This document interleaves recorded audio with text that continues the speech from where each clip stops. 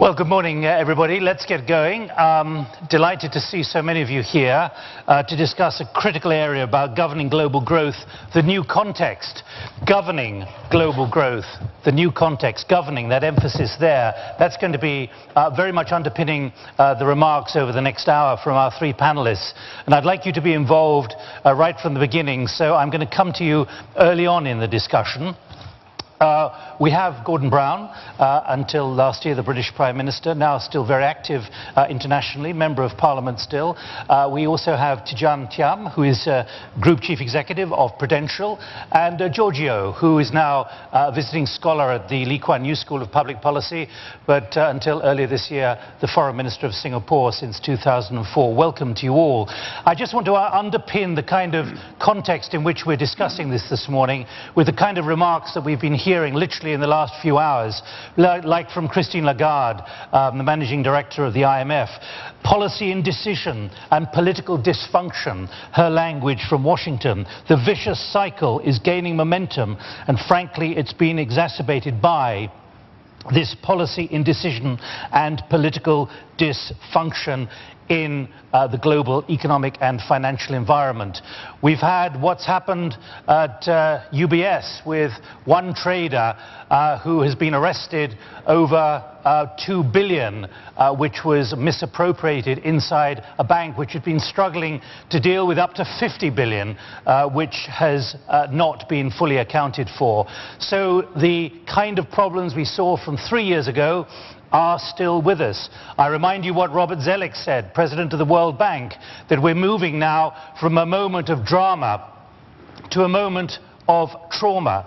And what Tim Geithner said last weekend, writing in the Financial Times, the question is not whether how the economic or financial capability to act is there to strengthen, but whether we have the political ability to do the right thing.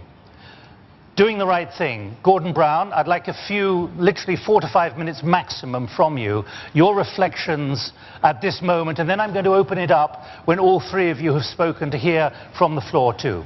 Well, first of all, can I say what a privilege it is to be in Dalian and to be with Professor Schwab, who's the inspiration for what's been achieved by the World Economic Forum, and to be able to talk to you about what I think is a critical turning point for the world economy over these next few months.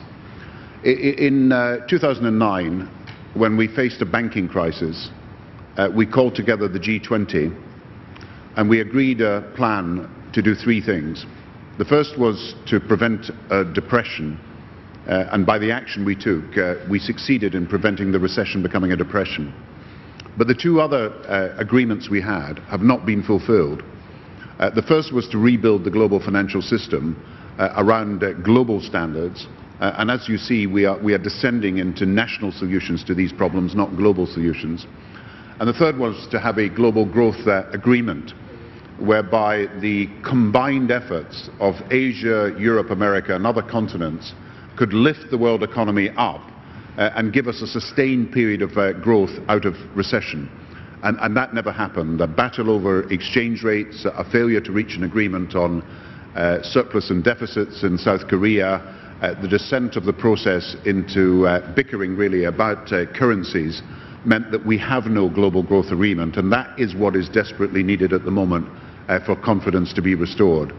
The euro area problem is now moving to the centre. The euro cannot survive in its present form. It's going to have to be reformed dramatically. We are, I think, an hour to midnight in the way that we look at this issue in the euro area. But to understand the euro problem, remember we in Britain had to make a decision about whether to join the euro. We did not join the euro for very good reasons that I'll explain in a minute. There are 3 problems in the European area, not just one. If you look at the accounts that you tend to find around the world, people think of it as a fiscal problem or a debt problem. It is actually initially a banking problem, and it is still a banking problem, and it has never been solved when it has been a banking problem. And the European banks as a whole are grossly undercapitalized. They have liabilities far in excess of the American banks. Individual countries' banks are over-leveraged far in excess of what is allowed in other parts of the world. And we've never properly recapitalized the banks. And we've now got the interplay between banks that are not properly capitalized and sovereign debt problems that have arisen partly because we've socialized or accepted responsibility for the bank's liabilities. You cannot begin to solve the European problem unless you understand it's a banking problem, it's a growth problem, the inability of the European economy to grow out of recession, as well as being a fiscal problem. And you will have to take coordinated action in all three areas to be able to achieve a solution to that problem. And I believe that the only long-term way that we can actually deal with the failure to grow in Europe, but also the fiscal and the banking problems we have, is that Europe looks outwards as well as looks inwards. That Europe sees itself as part of a global economy trading with the rest of the world. That instead of only 7% of Europe's exports going to China, India, Brazil, all the BRIC countries put together, it actually thinks globally about how it can export to the rest of the world for the future. And therefore it is important, I think, that Europe is part of the global growth pact that I'm talking about. That Europe can export, America can start to export again, China increases its consumption, India opens up its markets. We have a global agreement that these things will happen, that will increase the growth of the world economy, and then the confidence that will flow from China knowing it has an export market, to America knowing it too can trade with the rest of the world, and people can have more confidence in consumption at home. The spin-off effects from that and the multiplier effect means that the world could actually have sustainable growth over the next few years. But unless there is global coordination, and part of that is dealing with the European problem, I foresee 10 years of low growth in Europe and America. I foresee very high levels of unemployment, and I foresee a failure of coordination that will lead in the end to greater protectionism. And let us recall that that was the problem that locked the world into 10 years of low growth, and in some cases negative growth, in the 1930s, and remained unresolved all these years. We've got to think globally as we answer this problem. Mr. Brown, can I just press you before I go to George and Tidjane? Policy indecision and political dysfunction. This is about leadership, and that's what even Tim Geithner was writing in the Financial Times last week. It's exactly the problem of the 1930s. Look, in the 1930s, Keynes, as is now recognised, had proposals in the 1930s. He put them to the British government of the day in a famous document, and on it the head of the Treasury wrote, "Inflation, extravagance, bankruptcy." Now, what are other people saying than that the European problem is one of extravagance, with the threat of bankruptcy, with the looming threat of inflation if you don't deal with it? That is not the problem we face. The problem we face is a banking problem that is unresolved, a failure to be able to get growth, and we've got to find ways of doing that. And so, yes, there is a failure of political leadership, but there's no point. I would say you should have a G20 summit at the United Nations in advance of the France summit. And I've said that for some months now, that they should have an early G20 summit. But you've got to have an agenda. You've got to know what you want to do, and you've got to have proposals. And it's when you have the proposals, as we did in 2009, to deal with the crisis, that you get action. There's no point in people meeting for the sake of meeting. They've got to meet with an agenda for action. And I'm waiting to see that agenda being set out by the leaders that you're talking about. Giorgio, policy indecision, political dysfunction, the springboard for your remarks. The tectonic shift is the global power structure. From an American-dominated world to what is increasingly a multipolar world. We're all used to the old cathedral, which was really founded on the American plate. And now the plates are cracking, shifting. But the yearning is to shore up, restore the old cathedral. My fear is this may be unrealistic.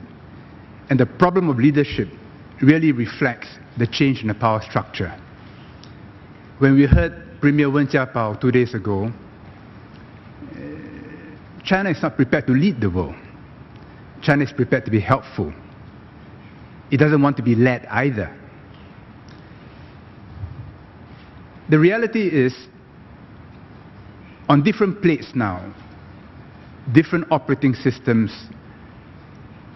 must find their own internal balances. The Chinese, the European, the Americans, the others.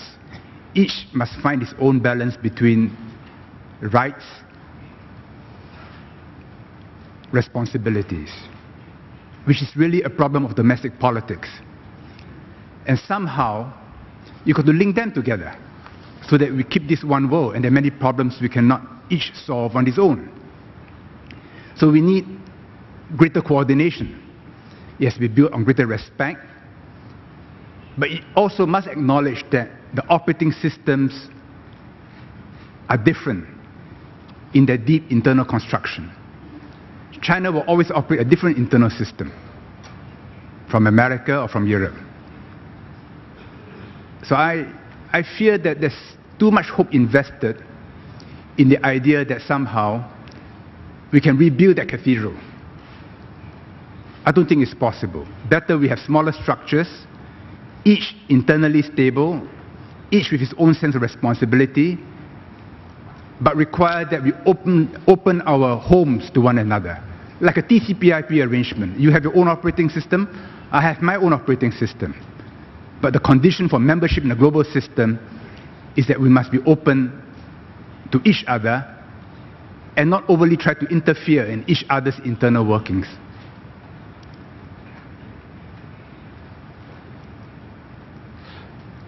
Do you feel there is the political ability to do the right thing, to quote Tim Geithner? I think it will be difficult. It requires more coordination.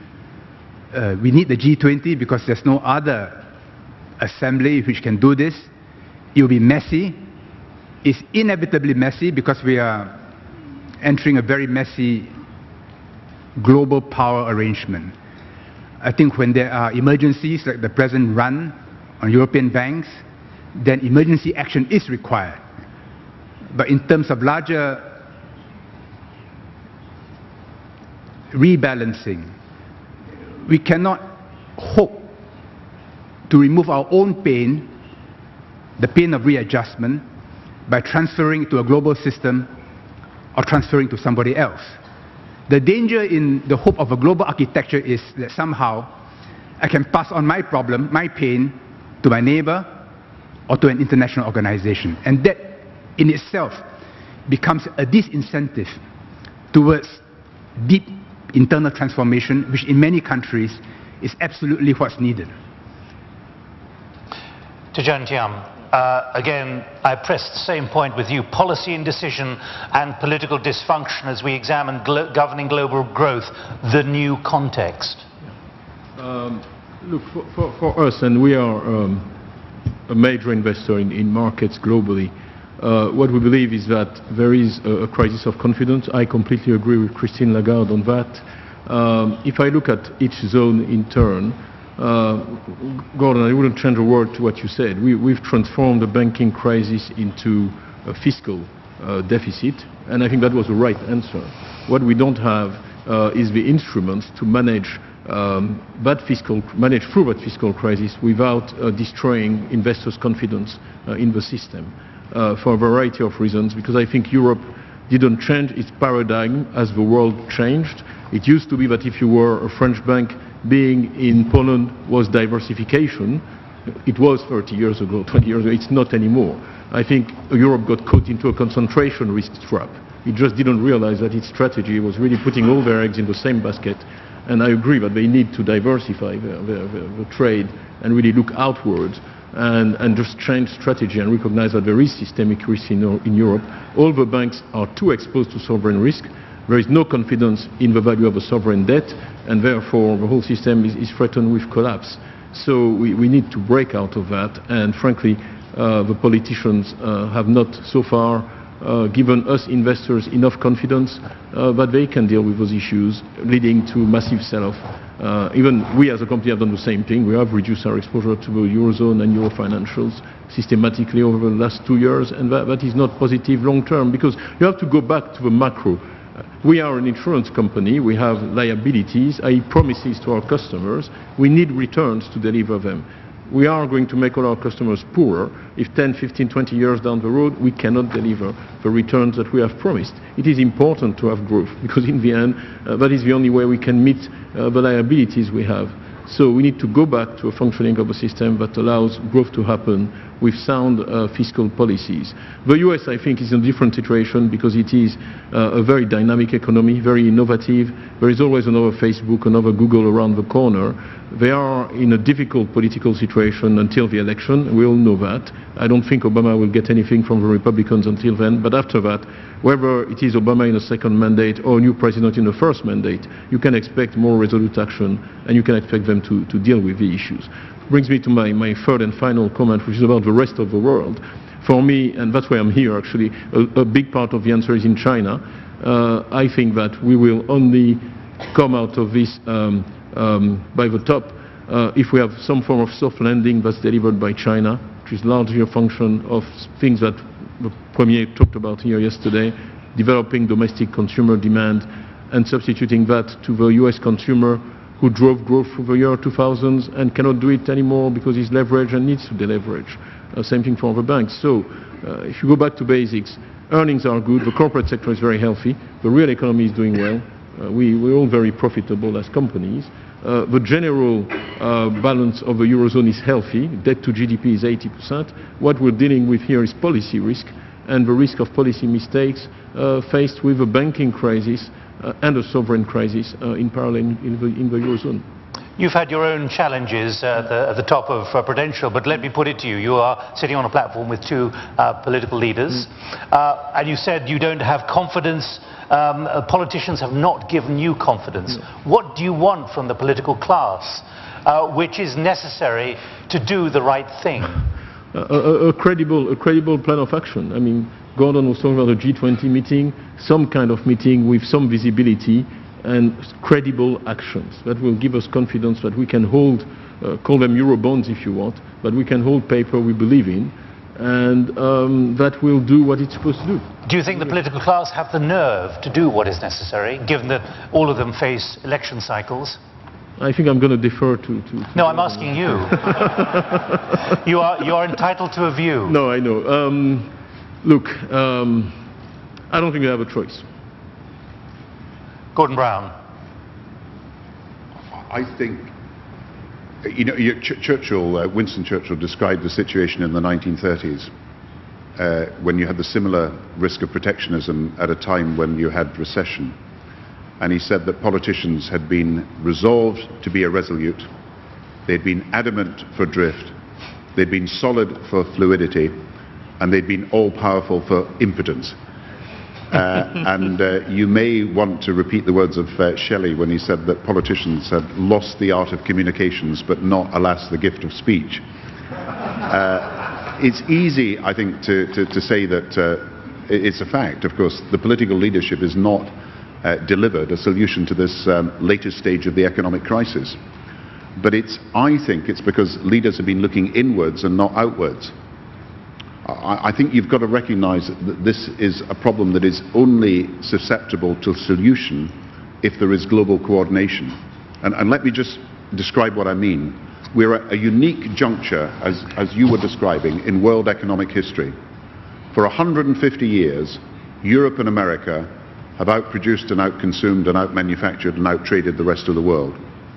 But in 2010, for the first time in 150 years, Europe and America were outproduced and outinvested and outmanufactured and outtraded by the rest of the world. And what has happened, as you rightly described, is that the global shift of economic power is such that the rest of the world, and China and Asia principally, are now responsible for the majority of production and investment in the world economy, but Europe and America are responsible for the majority of consumption. It means that we are mutually dependent on each other. 10 years ago, America could drive the world economy as a consumer as well as a producer. 10 years from now, 20 years from now, certainly, Asia will be able to drive the whole of the world economy forward by its ability to produce, but also its high levels of consumption, which is the development of the Asian middle class, which is happening now. But at the moment, we're at this juncture where we're mutually dependent on each other. that Asia can produce, but it relies on European and American markets for export and consumption. And America relies on its ability to borrow from the rest of the world to enable it to consume. That is the juncture that we're at, and you've got to have special policy measures to deal with that.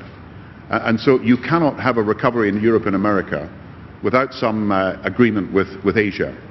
America, like Britain, like the rest of Europe, wants to export its way out of its problems, but it can't do that unilaterally. It's got to have some understanding with the rest of the world about how trading relationships are going to develop.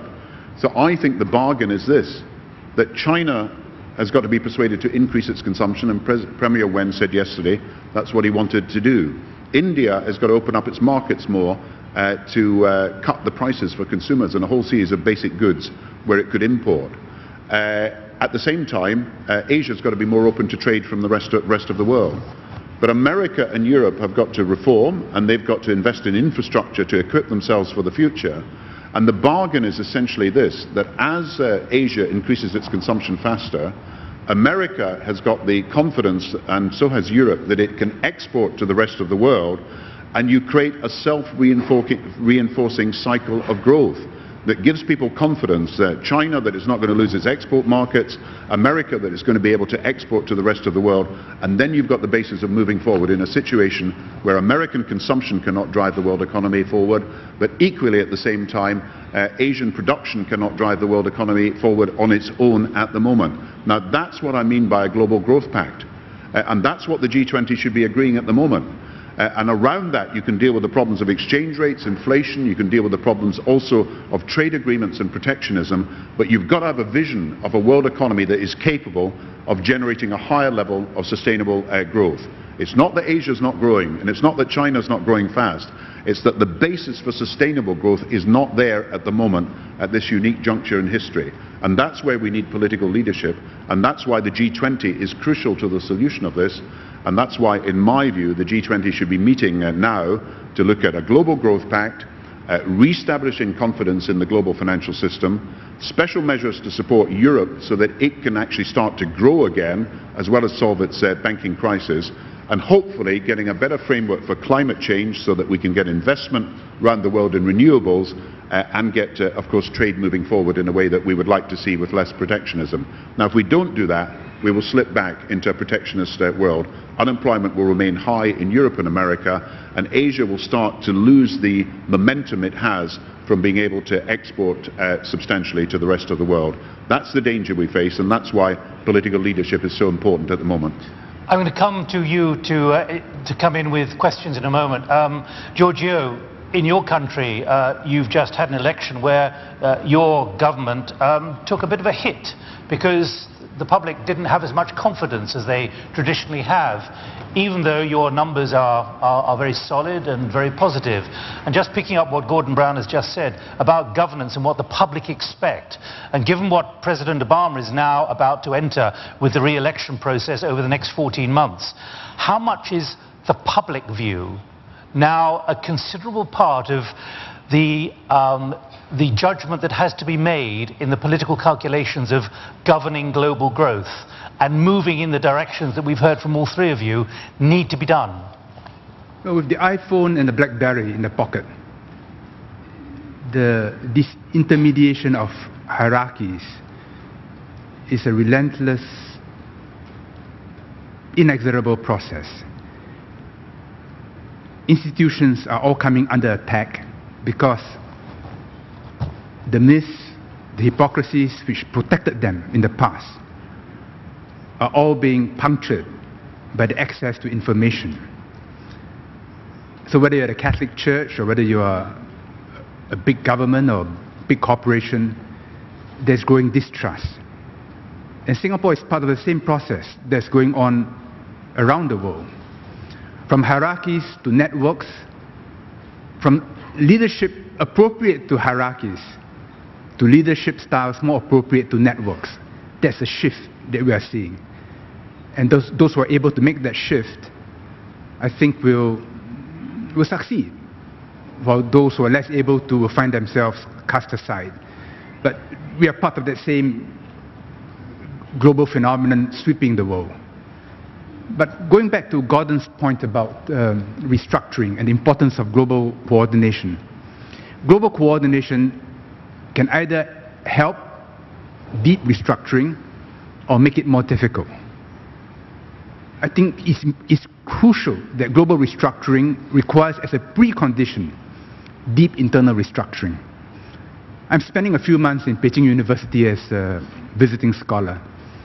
And I've been going around with the Singapore students there, visiting their dormitories and trying to understand life from a worm's eye view. And comparing student life in China with student life when I was an undergraduate in England and as a postgraduate student in America. Material conditions are still quite backwards. Students are exceedingly hardworking. They are smart, alive to the changes in the world, and determined to compete and get on. Now think about it. With globalization, it's going to equalize around the world, which means that the worker in Greece, the worker in America, the worker in Wuhan, in Singapore, are all subject to the same set of market forces. There could be some friction, but only to a point. There's no escaping very painful restructuring in many parts of the world. And that this pain will cause great upheavals in domestic politics. My fear is the hope invested in global coordination is really to remove that pain and postpone it. But the longer we administer steroids, I think the worse the underlying problem becomes. That's my concern. But of course, without global coordination, internal restructuring will become even more difficult. And we need growth. Tidjane, from your position, when you talk, unless you want to pick up on that point, but when you talked about confidence in politicians or confidence in politicians to do the right thing, when you've just heard that very frank assessment of the new upward pressure. Yeah, I agree with that. I'd like to say, it's a famous quote, they only do the right thing once they've exhausted all the other options. But that's what we've been faced with. That used to be said about the Americans. Yeah, but we, the market, have had to come in and be quite tough, almost acting like a schoolmaster. Every time people come up with something that's unrealistic, their bonds have been hit or their spreads have gone out, because we're saying, look, this is not serious. And I think we need to move to a more adult mode of operation, where politicians actually stop the demagoguery. To be as blunt as George, I think that the initial statements made in Germany about the Greeks were not helpful. I think they've limited the policy options in terms of being able to deal with the Greek situation today, and I think we need to move to a more responsible discourse, because the expectations from the younger generations and the transparency in information, whether it's from twittering or other things, is now almost infinite and instantaneous. And do you think that's handicapping the ability of the political leaders to do what you want, to create confidence? I think they just haven't quite taken the measure of how powerful that is. And they are still operating in a world of, as George said, hypocrisy and half-truths, where they could get away with that. Well, that world is gone, and they need to adjust to a new, much more transparent world where the sanction is immediate. I think a number of times they've been surprised by the market reaction. They've said things, they've been punished immediately, and within a few hours they ended up doing the right thing or saying the right thing after having attempted not to. Before I go to the audience, Gordon Brown, you sat in G20 meetings and many other meetings while you were Prime Minister. That description there of hypocrisy and lack of nerve, if you like, to do the right thing, given the enormity of what is now facing us all. Yeah, I think the assumption of your questions, Nick, is that there is somehow a solution waiting there to be applied, and the politicians don't have the will to apply it. I think the more correct assessment of the situation is that we've got to understand what needs to be done and agree on that. And there is not yet an agreement on what needs to be done. I'm putting forward a set of proposals, but I accept that I don't have consent around the world for the things that I'm proposing. But we've got to agree on what needs to be done first, and then I believe you could find the political will to do it. And I think part of this discussion should be about what needs to be done. You see, in 2009 we had a banking crisis that was the result of a financial market breakdown, and we tried to solve it in a number of different ways. In 2011, it is morphed into what is a political sovereign debt crisis, where the argument is that what is needed is fiscal contraction, and of course that is right, but we haven't yet solved the 2009 problem. So we've still got a banking problem in Europe, we've still got a financial sector problem, and it's actually being acted out in the interplay between the liabilities that countries now have for the banking debts as well as for the fiscal position. And unless we recognize that in Europe, we'll not be able to solve the problem. So you can have hundreds of meetings, but unless people are prepared to face up to what the problem is they've got to deal with, you will not get the right answer. And I somehow suspect that there is not yet a consensus in Europe about what needs to be done. And because there is not a consensus, I probably would tend to the conclusion that you will need an international agreement, not simply a euro area agreement, to sort out some of the problems that Europe now faces. And the IMF will be involved at some stage in this, in my view. Just to build on that, I really think that the problem is that what needs to be done fiscally is not politically feasible. And that's why you have to revert to some form of international solution. It exposes a design flaw in the euro.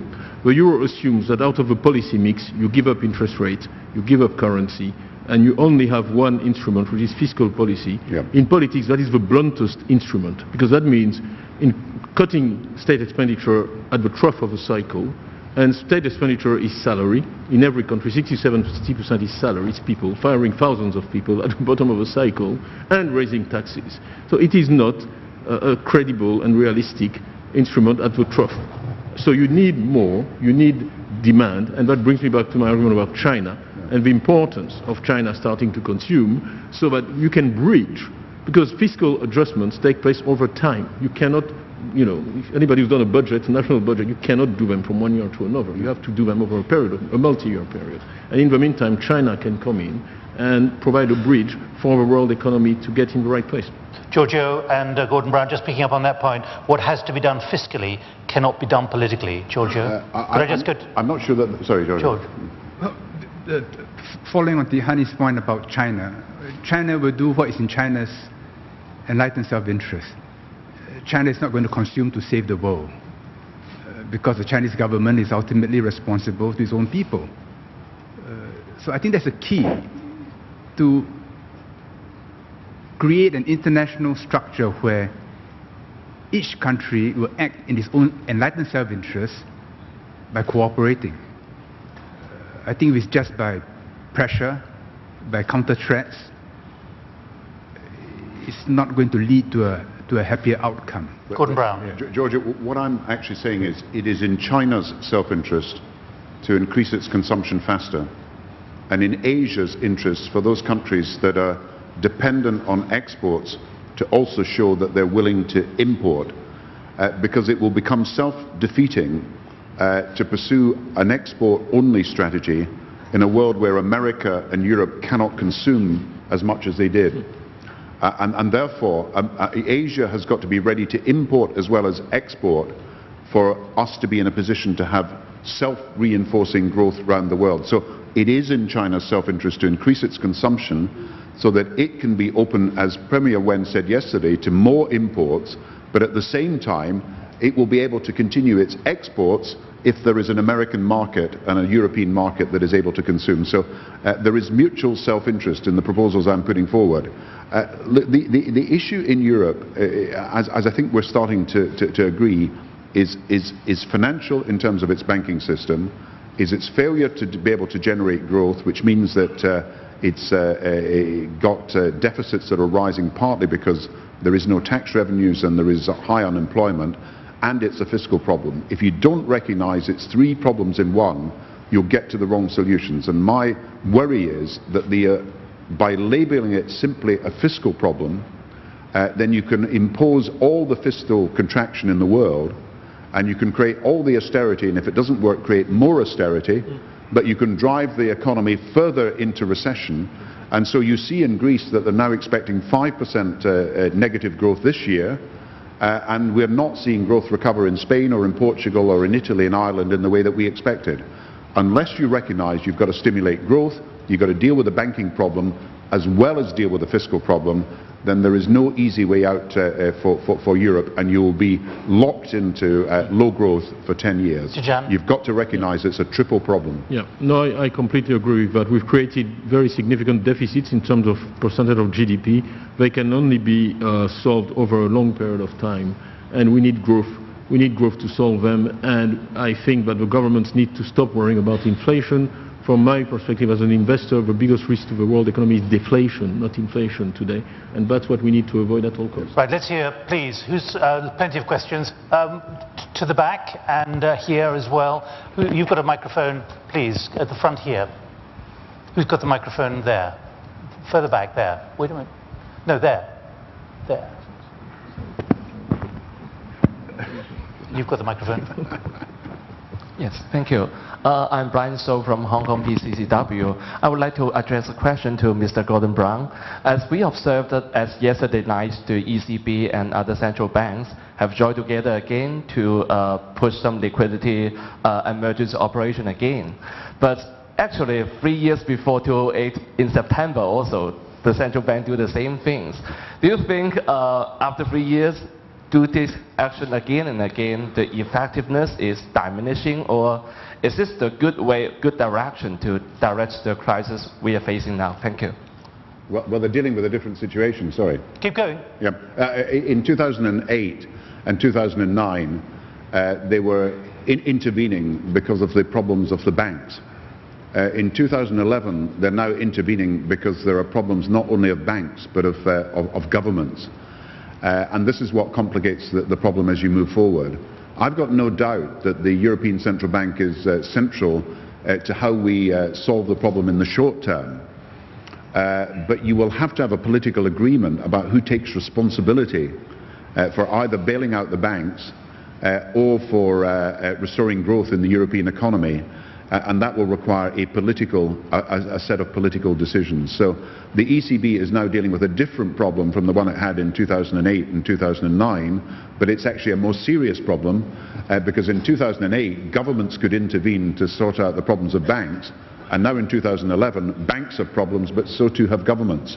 And that's why we need a better way out of this. And I would myself say that even now, a European Stability Fund that was working, in other words, set up and working, able to deliver money, the 400 billion, is not enough.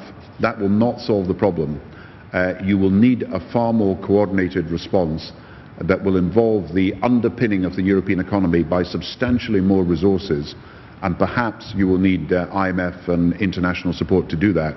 And so I do take seriously the proposal that is made by Premier Wen that China would be in a position to do more to help regenerating growth in the world economy. It's really back to this.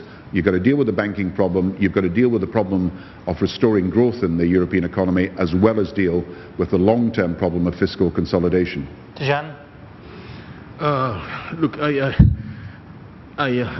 find it difficult to disagree with you, so I have so you agree? very little to add. It's the right way. We have to keep saying that it's a global problem. Coordination, and I agree with George, is not a cure-all. It's not sufficient, but it's necessary. Without coordination, we don't have a fighting chance. Thanks. Please. Is there? Yeah, Alessandro Magnoli Bocchi from Kuan China Investment Company. Thank you very much for the comprehensive analysis of what should happen. Moving now from the normative analysis to the positive analysis, to what will happen. I was trying to get the takeaway message, not only from this session, but also from the forum. And my takeaway is that the situation is urgent, but it will take time. So, and I agree with the assessment, right? But that means muddle through, stagnation, suffering, possibly not disorderly adjustments. Do you agree? Thank you.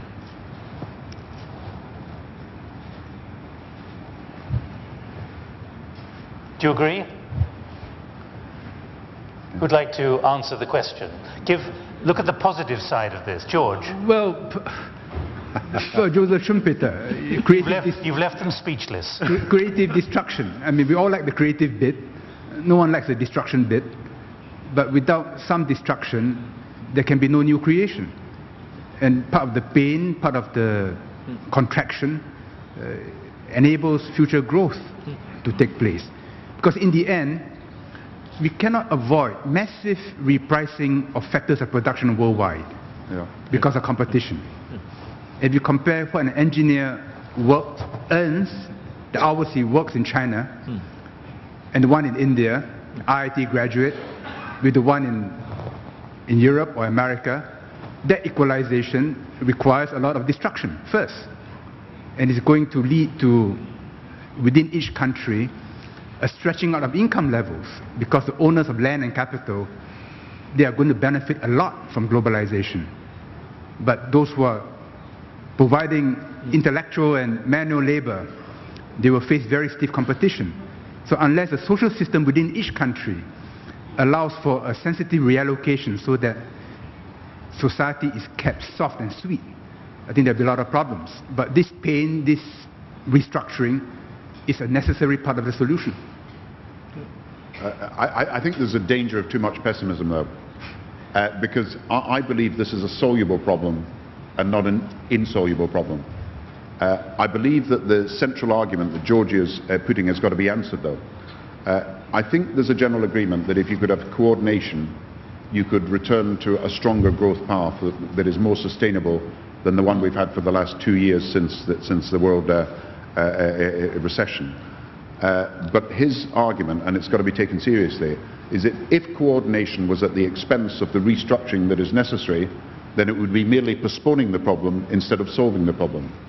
My proposals for a global growth pact require very substantial restructuring and structural reform, you might say, in Europe and in America. And I believe the only way that America and Europe can equip themselves to compete for the future is improving their education system, improving the capital markets, the financial markets in a way that was not done before the recession, and of course improving their infrastructure. And we've got to find a basis on which that can be done in Europe and America. You need fiscal consolidation and restructuring, but you also need infrastructure investment to equip yourself for the future. And that suggests that you need a time-based, you need a time frame for the restructuring of debt and the deficit to enable you to begin to return to growth in parts of Europe and America in a way that is sustainable, and at the same time get the investment that's needed for the future. So I don't disagree with you that you must have the restructuring internally to allow yourself to be in a position to compete in this new global economy. But I don't think that should rule out coordination, which is a necessary means by which you get back to growth, while at the same time you're undertaking the restructuring that every country is going to have to be involved in. And I would emphasize the urgency, as you were suggesting. Politicians, I think, are forced by crises to act, and we would not have had the action in 2009 at the G20 had people not sensed that the markets were collapsing around us and we had to act. Now I think people are starting to realize, probably a lot later than they should have, about the urgency of the situation in the euro, but I think also realizing that the world economy is starting to experience lower growth than we expected as a whole. So acting with a global coordination plan now is where we need to be. Yeah, I'm also reasonably optimistic. So I think in every crisis it's important to have a right diagnostic, not like in 1929, 1930, and I think we are converging through these conversations on what's going on. We are converging on some of the solutions. The Chinese Premier made some very important statements when he said that China would space rule, but I think his words were that everybody has to get their house in order. And I completely agree with George that dealing with the deficits is key, but I also believe that politically that is not feasible unless you have some growth. So, and that's what all the governments that just go into austerity without growth realize relatively quickly after 2 or 3 years. So we need growth. Picking up Gordon Brown's point, do you think the political leaderships at the moment understand just how profound and deep this crisis really is now? I think as of today they do. As of 2 or 3 weeks ago, maybe. Belatedly? I think belatedly. Yeah, I think they do. It's a fundamental problem we have to address. I don't believe that national Introduce yourself, Arthur Mutambara. Arthur Mutambara, Zimbabwe. I do not believe that national leadership can provide global governance. politicians with national mandates who pursue national interests. The people who elect them are not always clear that the national interest is aligned to the global interest. Secondly, and more importantly, business, which is incentivized by profits, cannot provide global leadership. Business must be incentivized by the impact on the environment and impact on society. If those two things are not done to address the issue and the inadequacy of national leadership, and also how we define success for business. Thank you. Move the microphone forward, please, Arthur. Alex Clark, University of Alberta, formerly of Scotland.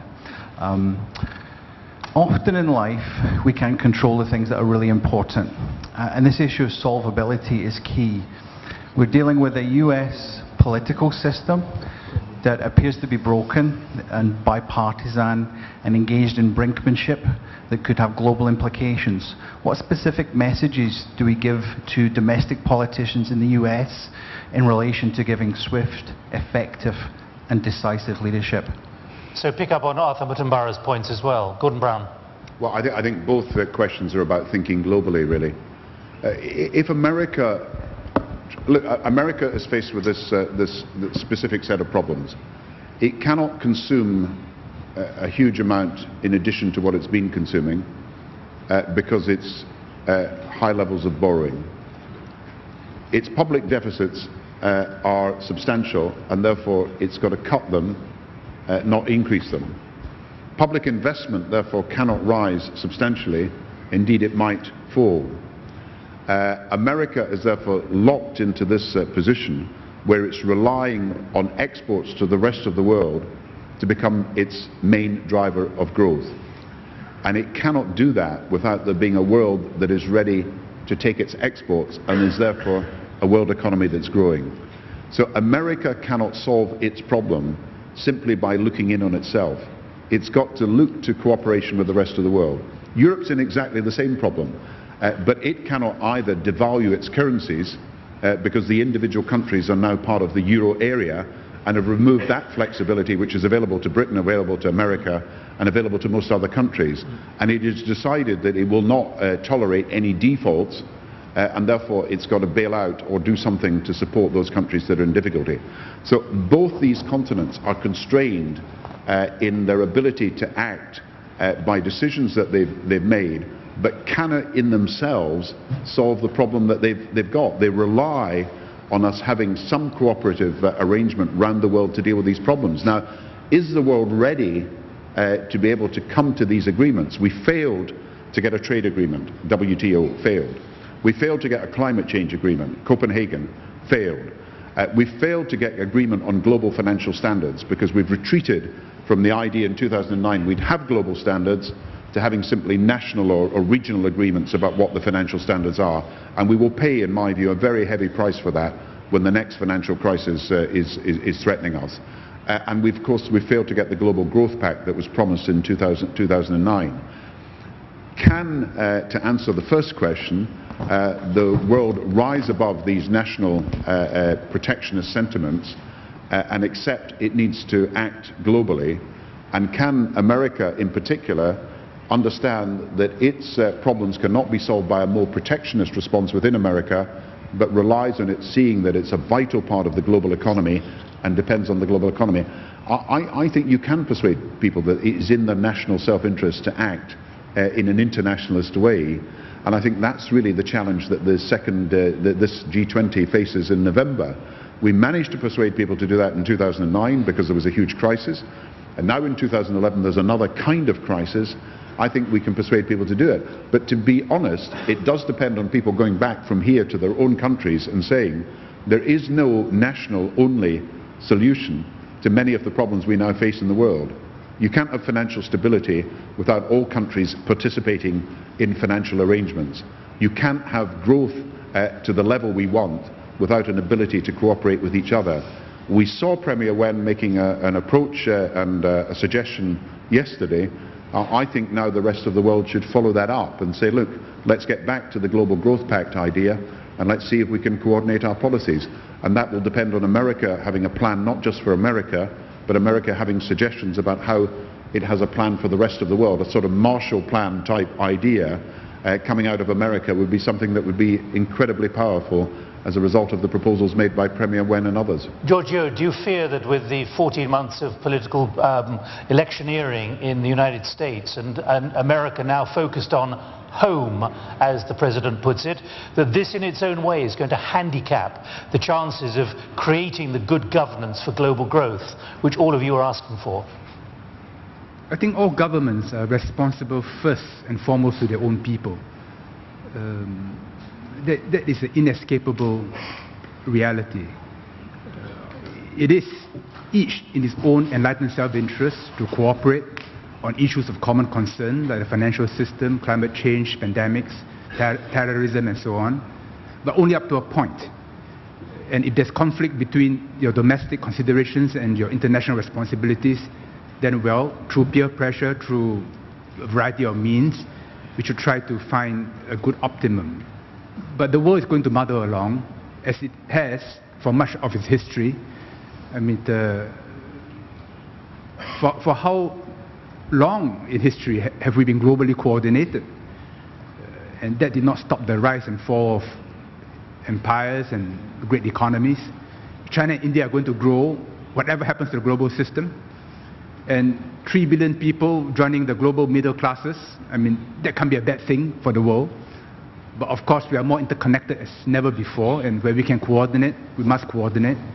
And there's got to be a growing sense of common humanity, of all of us belonging to the same community. That will take time. It requires education, it requires goodwill, it requires leadership.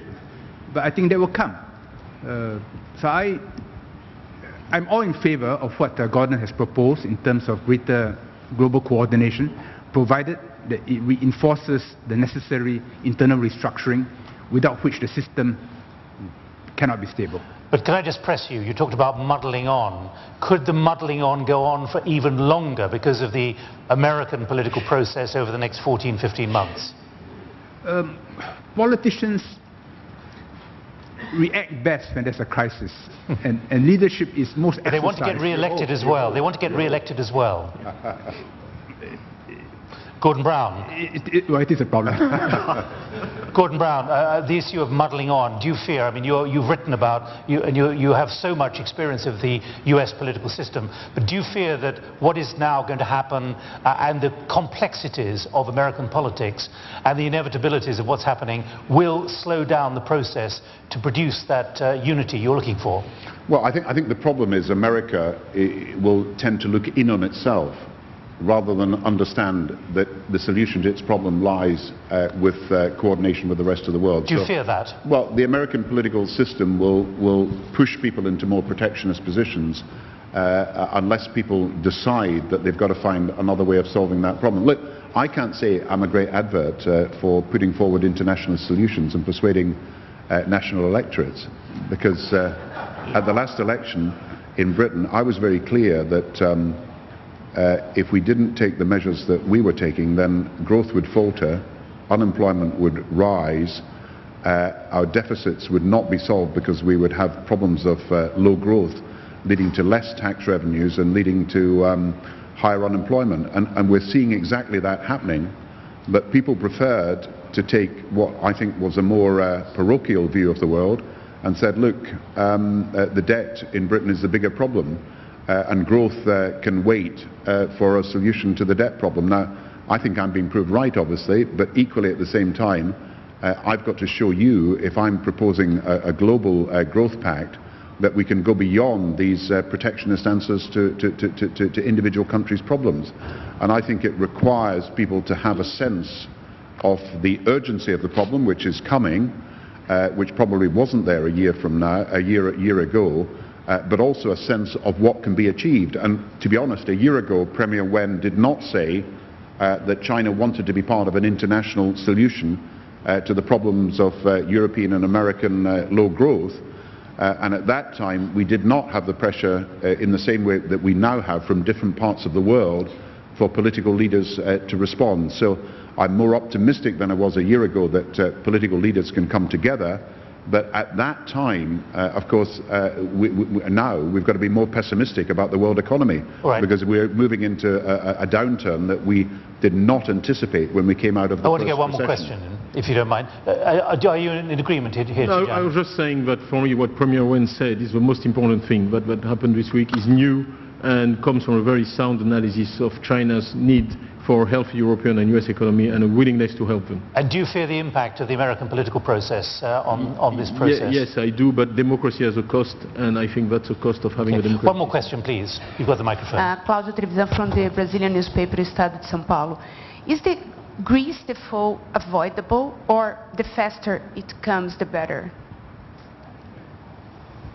Well, I mean, I can see the way things are going to work themselves out over the next few months. So it's not a question of which way? Well, it's not a question of whether you predict. It's a question of what you see now happening around you. People do not believe at the moment that Greece can come through without a default. That's the position that the markets are now taking. People fear a bank run in Greece and elsewhere. Instead of being alarmist about it and trying to make predictions, I would prefer to say, look, here are the things that now need to be done to avoid some of these scenarios becoming if you like, the dominant set of events around Europe. And I would say that you've got to get a grip of the banking problem, and I would say you've got to find a policy that returns you to growth, and then you've got to be in a position to deal with the deficits, which, as has been said in this table, across Europe, deficits are about 5% of GDP. And debt is about 80% of GDP. Deficits are half those of America and Japan. You've got to be able to find a way of sorting that problem out, recognizing that is the central set of problems that Europe faces. You need a banking answer, you need a growth answer, and you need to deal with the fiscal problems over time. Tidjane, should Greece be allowed to default? Or should we expect it now to default? I don't think they will. I don't think they will default. I think the market thinks they will default. I don't think they will, because the consequences on the banks in particular are too significant, particularly in France and in Germany, and I think they won't default. But if I can just throw in another thing that really worries me and that I take from my business. We've done a study of pensions and aging and demography. And if you look at fiscal sustainability, all other things being equal, if the European countries don't do anything, their budget deficits are going to go from 5% today to about 18% by 2030, 2040, just mechanistically under the weight of a changing demography. So that's one more reason to say that the deficit issue is absolutely vital and must be tackled, and debt to GDP will go to 250%. Thanks for cheering us up, Tidjane. By the way, Nick, that all depends on your assumptions about growth. Oh, growth, no, of course. And the assumption is that Europe's trend growth rate is now less than 2%. But without structural reform. Absolutely. And the question is whether you're going to base all your assumptions about the future on assuming that Europe is incapable of returning to a higher level of sustainable growth.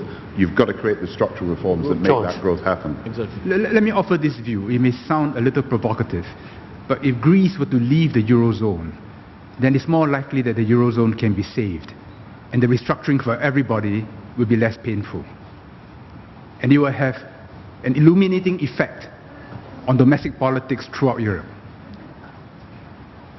At that point, I'm going to have to pause, I'm afraid, and ask you for your patience. It's time to wrap it up. On that provocative note, George, thank you very much. I'm sorry we can't debate it any further, but thank you very much. You've had a very clear message of how global growth can be governed.